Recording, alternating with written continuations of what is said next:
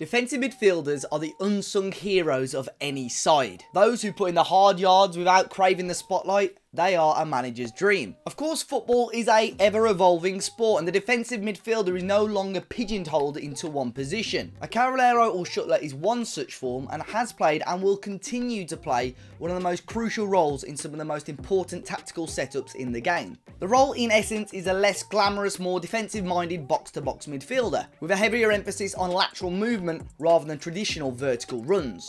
They do the dirty work of breaking up play and covering areas vacated by their more attacking teammates. What separates them from an outright central defensive midfielder is their ability to move into the wide areas and defend the flanks rather than simply parking in front of the back line. N'Golo Kante, Alan, Rodri, Fabinho and Calvin Phillips are all fine examples of Carrileros in the Premier League today, and later in this video we'll look at how some of them function for their respective clubs. But for now, let's take a look at how you can utilise a Carrilero on Football Manager using a full tactical breakdown. Football Manager states that the Carrilero or shuttler is a supporting role, more often than not utilised as part of a midfield three or as a two central midfielders in a diamond midfield. It is the job of these shuttlers to cover lateral areas of the pitch and link the defensive minded area with the attacking midfield area. This is what separates the Carrileros from a box-to-box midfielder, as they are not expected to shuttle between boxes, but merely between the lines of the midfield. There are also a number of attributes that Football Manager recommends that you look for in a player if you're wanting to play them in the Carrilero role. The ones highlighted in green are the primary attributes, and the ones highlighted in blue are your secondary attributes. The primary ones in the technical area are first touch, passing and tackling. Your primary ones in the mental attributes are decisions, positioning and teamwork, and your primary physical attribute is stamina.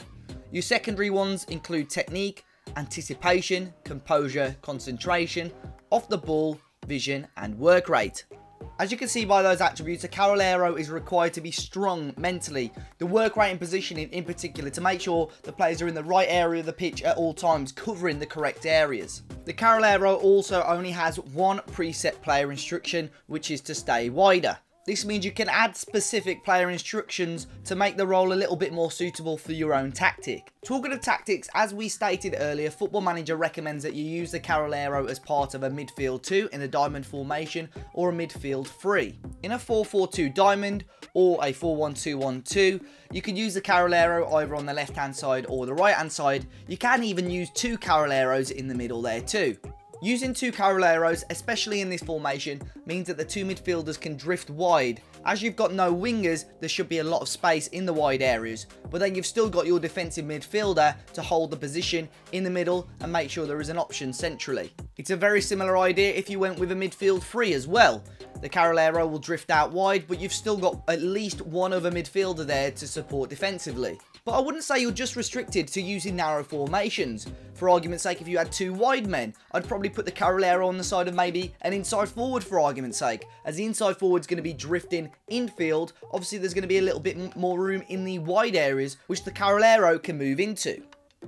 I've been using a Carrilero on one of my own Football Manager saves in recent days, and I've got a very quick heat map and pass map from one of the games. As you can see here, I used the Carrilero as a left central midfielder in a 4-3-3 formation, and as you can see, a lot of the passes seem to be towards the left hand side and a lot on the left wing as well, as you can see very faintly from his heat map just behind the passes too. But now we're going to be looking at some real life examples, and there are two prime examples of Premier League Carrileros that we'll look at today, and one of those is of course N'Golo Kante. Often referred to as the lungs of Chelsea, Kante is a player who has emerged from the shadow of Claude Makélélé, as someone once considered a pure midfielder destroyer to becoming an all-action number 8 who has made the position his own. Defensively though, he remains one of the best in the business, if not the best, and that was showcased in Chelsea's Champions League winning campaign in 2020-2021. The Frenchman won possession more times in the middle third than any other Chelsea player, and the third most in the tournament overall. From his events map in the competition, you can see that most of his defensive actions, which we're defining here as ball recoveries, blocked passes, interceptions and tackles, were done in a wider area of the pitch. A Carrilero, as we know, is tasked with drifting into those wider defensive channels to cover attacking teammates, which in Thomas Tuchel's system is predominantly the wing-backs. Reece James has the luxury to surge forward, as Kante is usually there to mop up if things go wrong. No wonder the England defender once described Kante as like 3 players in 1. His defensive actions area map, which calculates the main space where most of his defensive work is carried out, paints a similar picture, as Kante drifts away from that central area and covers the flanks.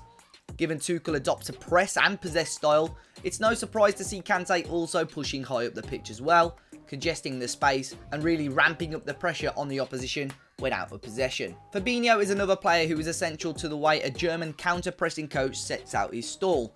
Jurgen Klopp's heavy metal football can only function if he has a calming, intelligent presence to sweep up and cover the attacking onslaughts carried out by Sadio Mane, Mohamed Salah, Trent Alexander-Arnold and co. You can see from Fabinho's events map in the Premier League and Champions League combined, since he joined Liverpool, with those same defensive metrics in place, that he shuttles across the defensive midfield line, putting out fires. His number of defensive actions on the right of that CDM line are identical to those centrally, showing just how often he drifts wide to cover Alexander-Arnold. If you needed an indication of why Trent is so devastating going forward, then look no further than Fabinho's event maps here. His covering facilitates the fullback's attacking menace.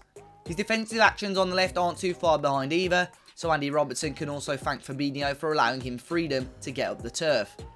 You could possibly describe his movement as almost crab-like, given the way he shifts from the one side of the pitch to the other, and well, judging by his heat map, he seems determined to live up to that profile.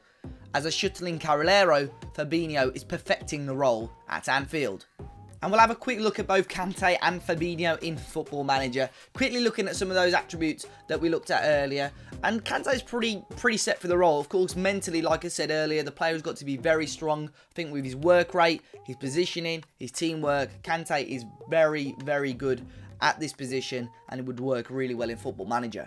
And you would argue Fabinho is as good. Very strong first touch and tackling, which was required. And again, still very strong mentally. A little bit taller as well. Got a little bit more of a presence.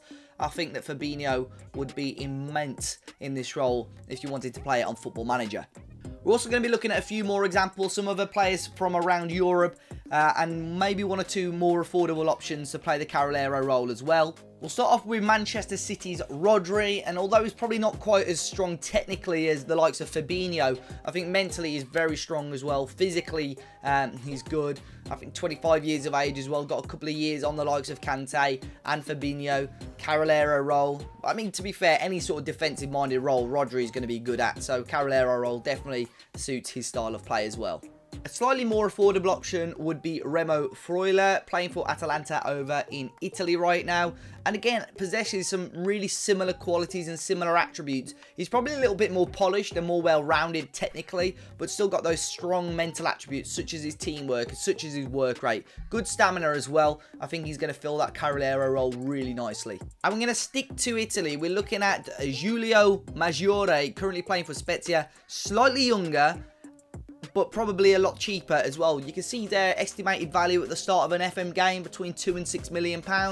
But yeah, obviously not as good as some of the other players, but very solid throughout. He's a good tackler, good first touch. His work rate and positioning, although it's not as high as some of the others, is still at a really good, strong level. And look, you can work with this guy 3 or 4 seasons and he could become probably not quite the level of the players that we've been looking at, but a very, very solid player if you're wanting to play him in a Carrilero role. But guys, there we are. I'm hoping that you've learned a little bit more about the Carrilero role today. If there are any other players around world football that you think play a very similar style to this, please let us know in the comment section down below. Be sure to hit the like button, subscribe to the Squawker YouTube channel, and we'll see you all very, very soon.